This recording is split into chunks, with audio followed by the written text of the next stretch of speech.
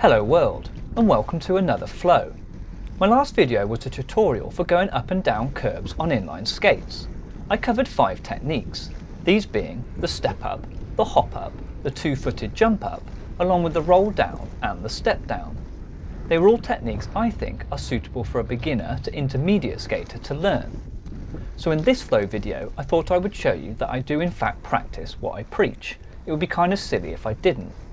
Through the course of this flow you should see me execute all of the 5 techniques I talked about, but I definitely use some more than others.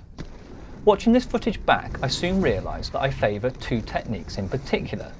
For going up a curb I generally use the simple step up, and for going down a curb I seem to go with the roll down. I guess I favour the step up because it fits in well with my regular stride.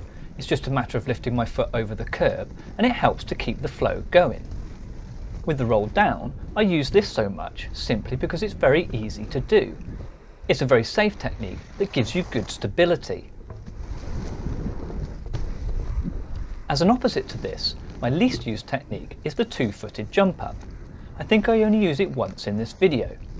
I think the reason for that is because I have to check my stride to do it, i.e. I have to physically bring both feet together to execute the jump.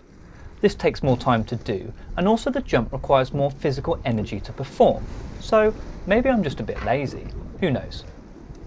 Please let me know in the comments what techniques you guys use and why. It would be really interesting to hear about this. I hope you enjoyed this video. If you do, please hit the like button.